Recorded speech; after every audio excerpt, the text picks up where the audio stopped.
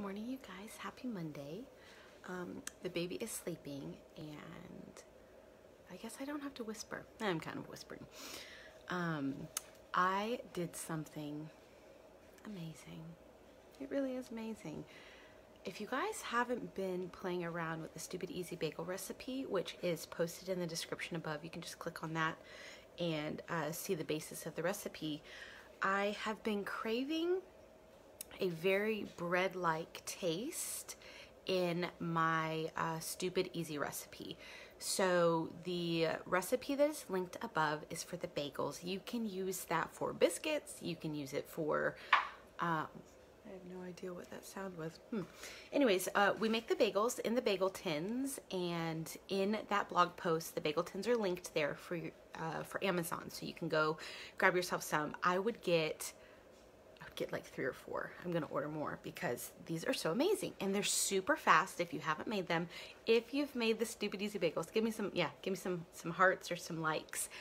But what I did, I wanted to, instead of doing a savory bagel, which I've been doing for probably a couple months now, maybe 2 or 3 months.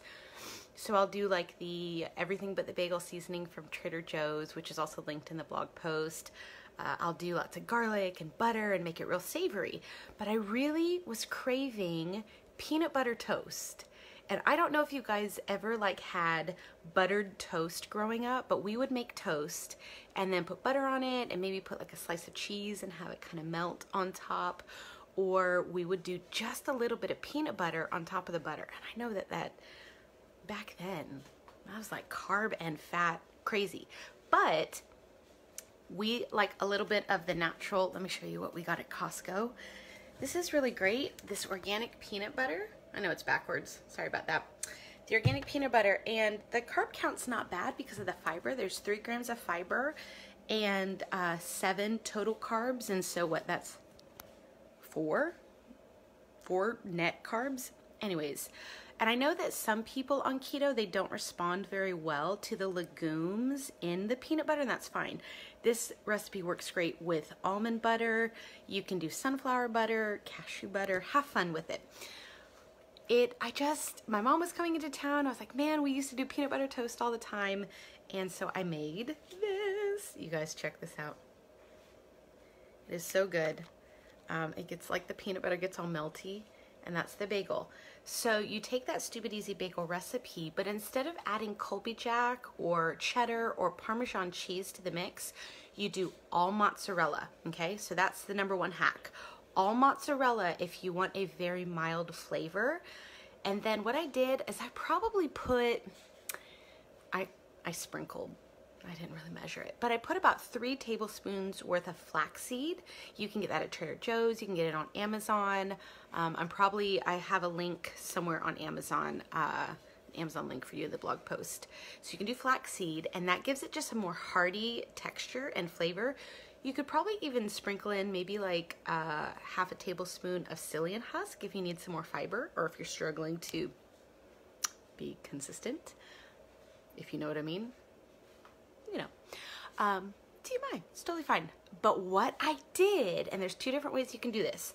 Now, I'm a breastfeeding mama, and I've been breastfeeding my son since he was born. And one of the ways for me to increase my milk supply is using brewer's yeast. Brewer's yeast, okay?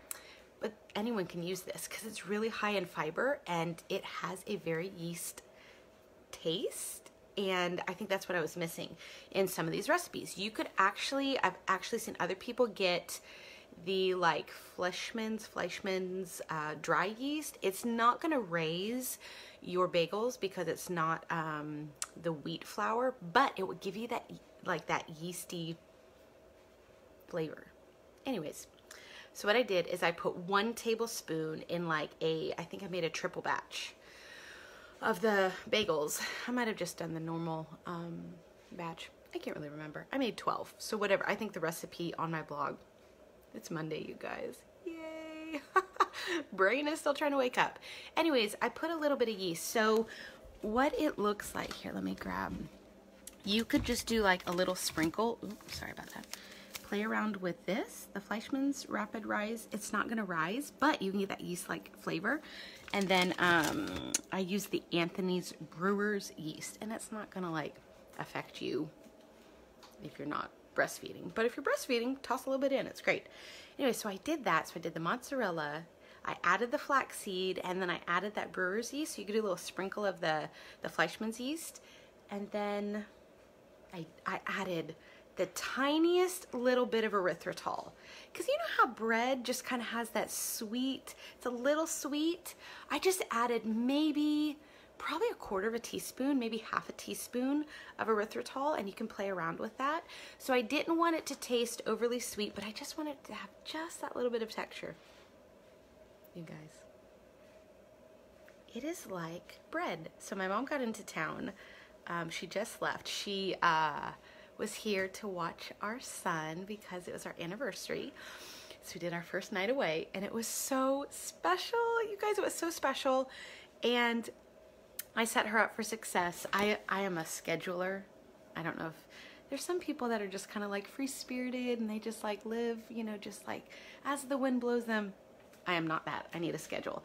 So I wrote her down our detailed schedule for our son. But anyways, we had just such a great time. But I made these for her because I knew how much we like the peanut butter toast. So we used maybe, gosh, not even half a tablespoon of the peanut butter. And I think I just heard my baby starting to stir. But I toasted it in the toaster, and then I put a little bit of butter and a little bit of peanut butter, and it tastes like bread. So I know a ton of y'all have tried the recipe and you've told me it's a game changer and it's just so helpful. So I just wanted to give you a little bit of creativity.